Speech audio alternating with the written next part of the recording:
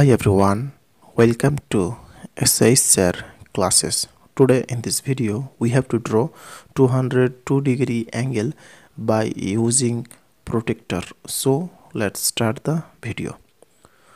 First of all, we have to draw here a straight line of any length and taking here point B and here C. Now roughly discussing some calculation.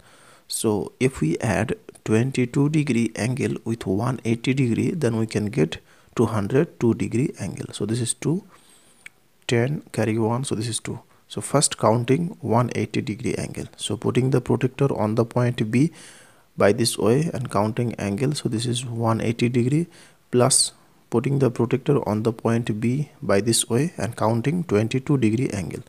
So this is 180-degree angle. Also this is 0, 10, 20 and this is 21, 22. So this is 22-degree. By adding 22-degree angle with 180-degree, then we can get 202-degree angle. Now joining this side.